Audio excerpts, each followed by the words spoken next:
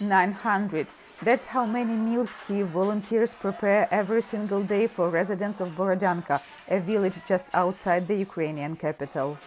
Daria Sayed decided to help following her visit the village after occupying Russian soldiers had left. At that time, residents were starving, and Sayed and her friends knew what they had to do.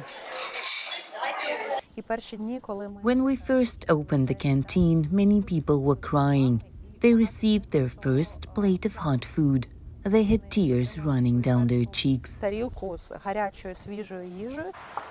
Although the village was liberated from the Russian occupation in early April, most residents still eat at the canteen because they can't cook food in their houses, which are too damaged. This school is the only intact building in Borodyanka. When we came here, it was a complete mess because Kadyrov fighters had a base here during the occupation. Natalia Chernenko, the former principal of the school, also takes her meals here. During the Russian occupation, she managed to escape to the Czech Republic, but as soon as the village was liberated, she came back. I was shocked. Even though it was all cleaned up, the air smelled of fire. Everything was destroyed. Russian airstrikes damaged almost all the high-rise buildings in the village. Burned cars are still parked in the streets. Volunteers say that the villagers, especially children, are recovering from shock. So volunteers have set up a children's camp where professional art therapists and psychologists work with the kids.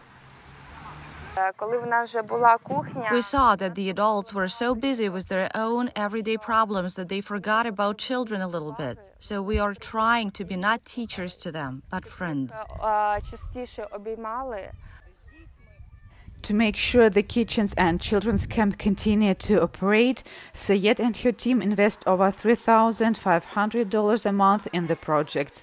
Funding is also provided through charitable donations made easier by a group that helped create a fundraising platform.